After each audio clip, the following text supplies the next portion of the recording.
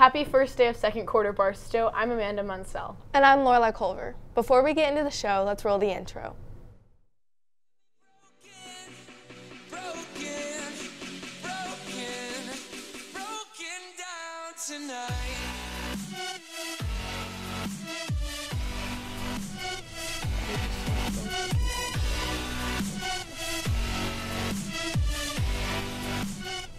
So Lorelai, did you get a chance to check out the musical this weekend? Yeah, I did. I went on Saturday and it was amazing. Yeah. What about you? Yeah, I got a chance to go Thursday night and it was really awesome. Great work to the cast, Mr. Kohler and Dr. Markley.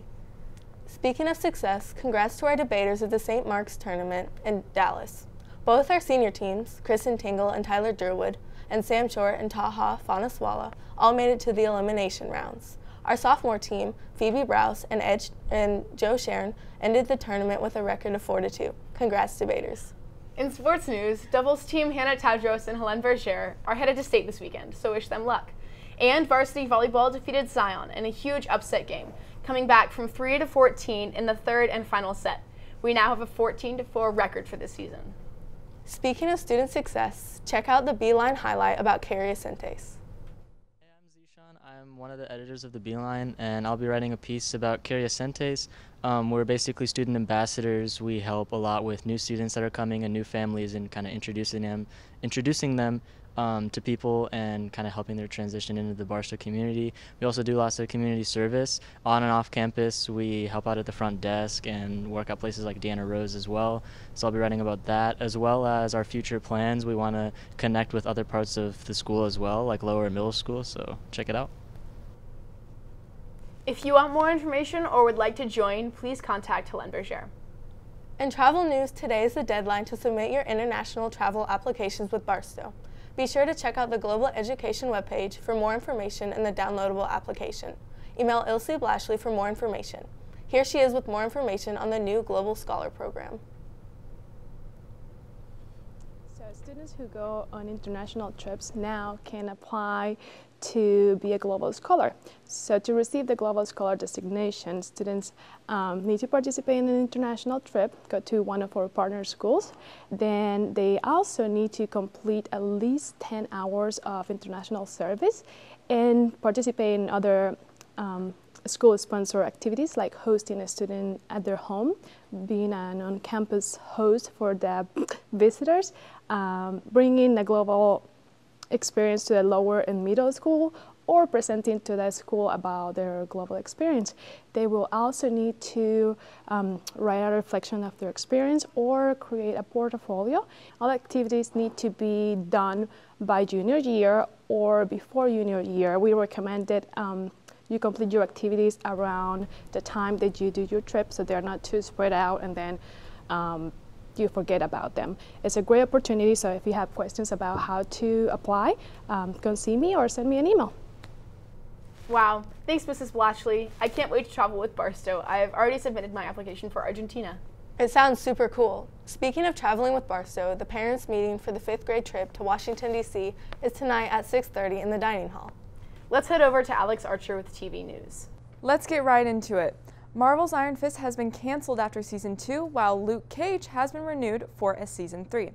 Disney has released a teaser trailer for the upcoming live-action Aladdin movie to premiere in May with Will Smith as the genie.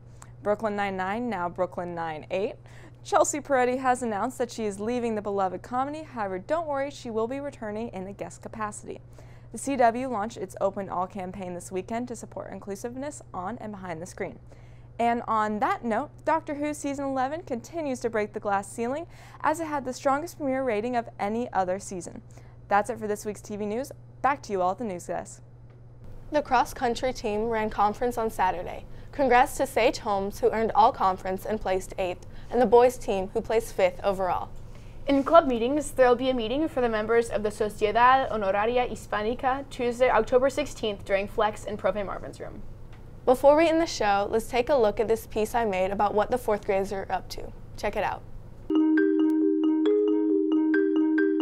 My name is Mrs. Breckheisen and I teach 4th grade reading and writing. So far this year in 4th grade we have started our book clubs with different leveled groups. Each group has a different novel. They've also read independent books on their own and done a book project. And we are knee-deep in our vocab and our word skills activities every single week, playing bingo and review games and Kahoots, which they love. Hi, I'm Mindy Roper and I teach 4th grade math.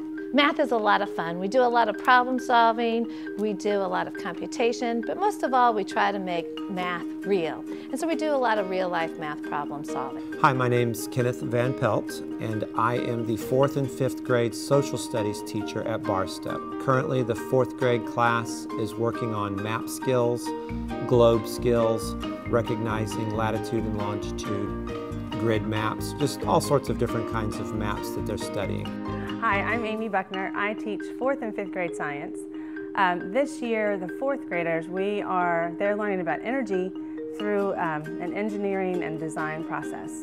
They are challenged to think of energy in a different aspect, not so much what energy is, but how they can design and fix problems related to energy. What I think makes 4th grade unique is all that the freedom that the 4th graders start to have. This is the first year where they get to walk from class to class all on their own. They have 4 different teachers for core class instead of just 1. And they really get to develop as independent thinkers and learners in 4th grade. We really try to focus as being a community of 4th graders instead of as individual classes. So we do a lot of activities together, but the whole thing we really stress throughout all of 4th grade is to become problem solvers, to become independent thinkers, and hopefully they learn that learning can be fun. The kids are really exploring the world. They're starting to look at how the world is recorded on maps and how history is recorded through maps. So this year, this is the first year the 4th graders get to be in the science lab, and they work cooperatively within science groups, lab groups. And this year, the first for Invention Fair, and that they're prepared for that through the engineering and design curriculum that we're implementing this year. It's going to be a great year. Great piece, Lorelei. Also, BTVN would like to congratulate Mr. Dembinski on his wedding this past weekend. We're so happy for you. Well, it looks like that's all we have in store for you today. I'm Amanda. And I'm Lorelei. Have a great Monday, Barstow.